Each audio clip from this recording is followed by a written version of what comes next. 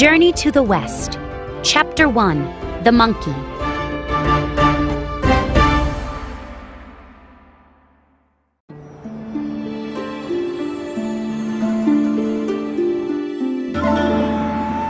From the beginning of time, a rock had sat high on top of a mountain.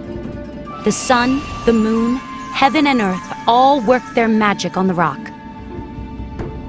One day, the rock split open. Inside was a monkey. The monkey stood up and stretched. Suddenly, powerful light shot from his eyes.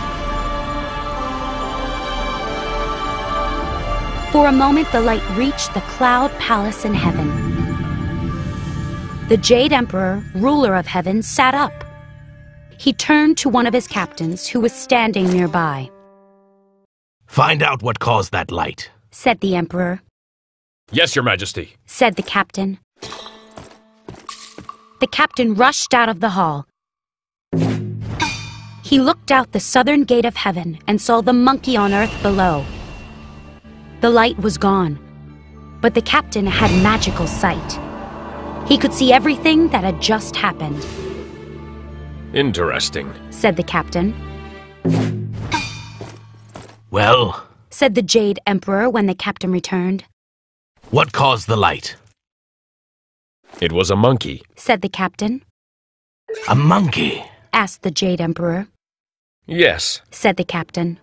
"He's on the Fruit and Flower Mountain, down on Earth. There had been a rock on the mountain. The monkey came from the rock. The light shone from the monkey's eyes." The Emperor thought for a moment and then shrugged. "I'm not surprised. He said. Amazing things happen when heaven and earth work together."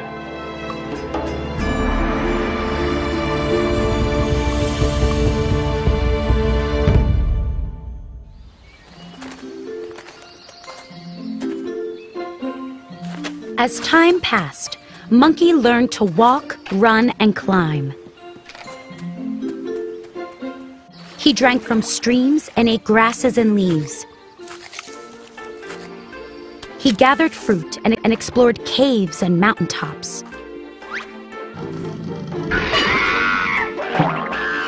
He became friends with all the other monkeys and apes. At night, he slept under a cliff. One very hot morning, all the monkeys and apes were playing in the shade.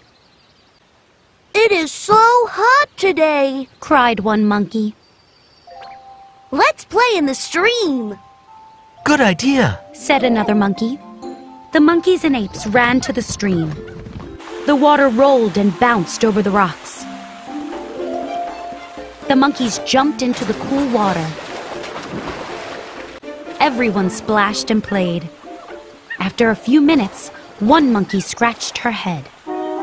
"We all love this stream," she said. "We drink from it, we swim in it. We know that it flows all the way to the ocean. But does anyone know where the stream begins?" They all looked at one another and shook their heads.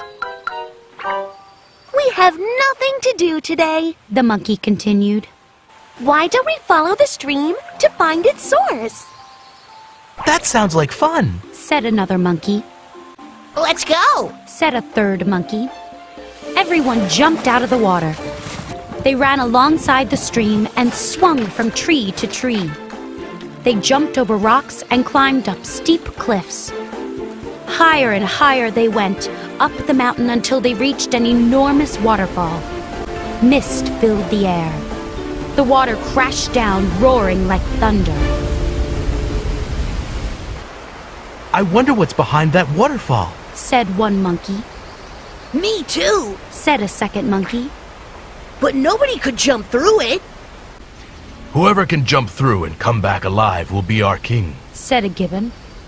"Is anyone brave enough to try?" All the monkeys and apes looked at one another.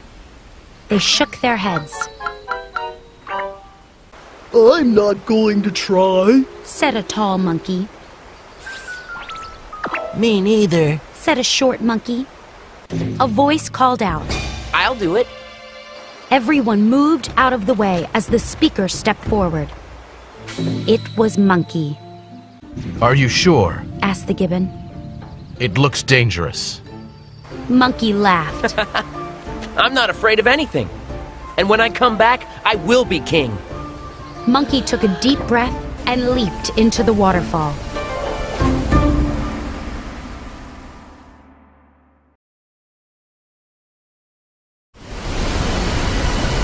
Monkey splashed through the waterfall and landed in a large cave.